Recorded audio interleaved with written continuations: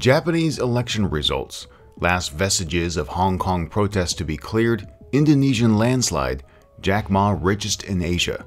For Monday, December 15, 2014, this is the Asia Brief.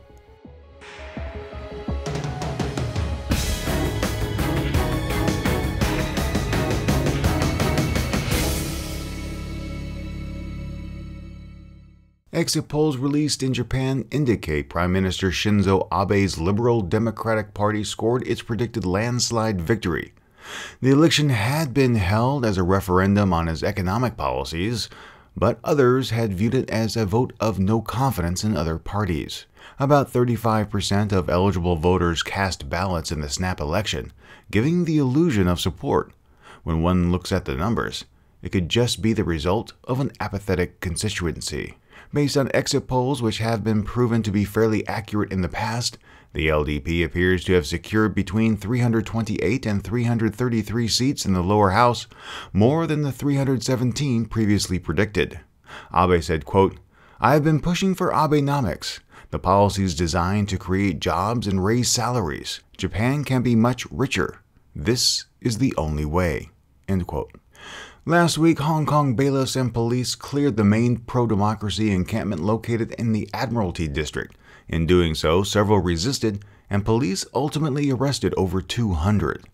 Protesters vowed to continue their pursuit for universal suffrage, saying Beijing had won this round, but not the hearts and minds of Hong Kongers. One last major area remains for the umbrella movement.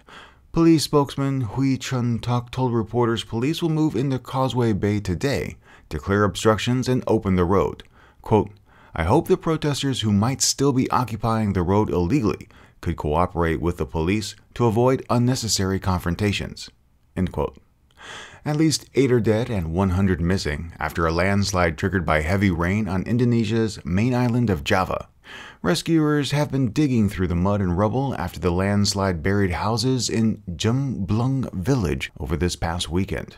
National Disaster Agency spokesman Sutopo Purwo Nugroho said it was unclear whether those missing were buried under the landslide or had taken refuge.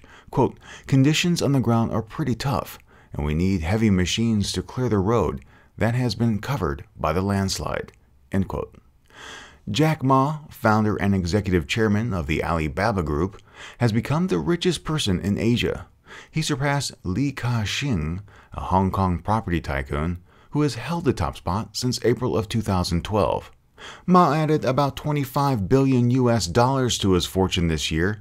That included a 54% increase in his business's value following it going public on the New York Stock Exchange. Complete information on these stories can be found in the show notes, and if you enjoyed this podcast, I hope you'll share it with your friends. You can subscribe to this and other podcasts on our website. Just click the tab that says subscribe or those big iTunes and Stitcher buttons. Subscribing is free, and when you do, the next episode is delivered automatically to you. Thank you very much for listening today. For the Asia Brief, I'm Steve Miller.